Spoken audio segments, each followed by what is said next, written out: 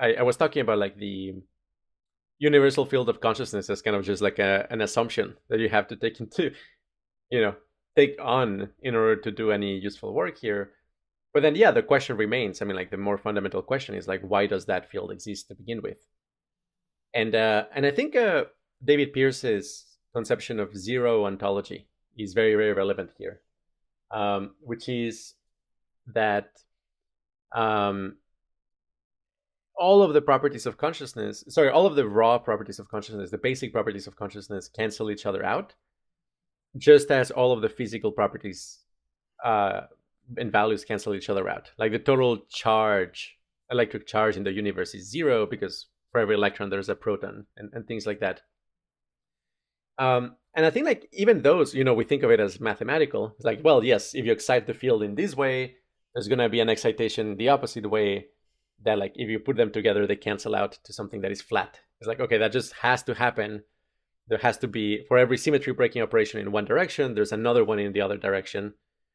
And the universe is kind of this like commingling of the various ways in which you have broken the symmetry of the field, until maybe they all cancel each other out or don't. I mean, we don't know. But then the question is like, okay, but what is that field? And I think like once you think that, okay, this is the field of consciousness, and the different fields of physics are actually different qualias, different varieties of qualia, then I think like you can actually explore the question of why there is something rather than nothing in an experiential way. I mean, and I think like 5-MeO DMT, I mean, to me is like the state of consciousness that makes this like the most accessible.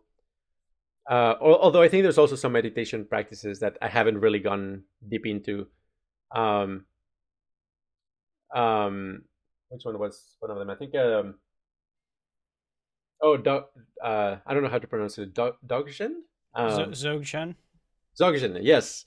I think like that probably also is gonna be very helpful for understanding the behavior of the field and how the qualia values cancel each other out. And people report like kind of the thing that I'm talking about, 5-MeO DMT using Dzogchen. I'm embarrassed by I don't know how to pronounce this, but yeah,